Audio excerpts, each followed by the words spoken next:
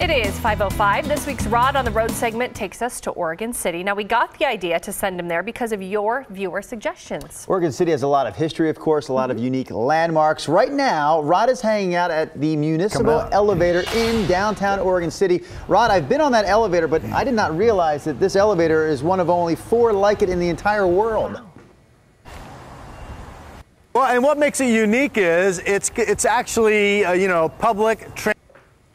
And we alluded to the fact of a vertical street because you are going one area of the city straight to the area.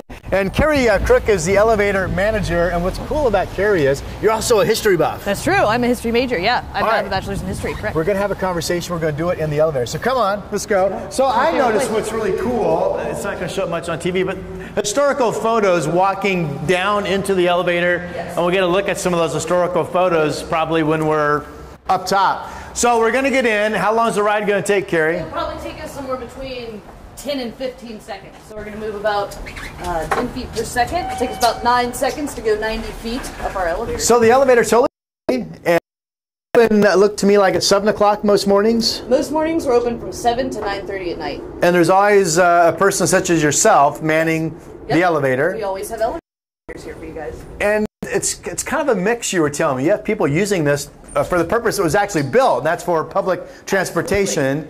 But it's also a big tourism attraction for Oregon City, right? A little bit of both. So we're one of the main connectors between our neighborhoods up here, so the Midtown and McLaughlin neighborhood, and our downtown businesses, which is sort of the beginnings here of Oregon City.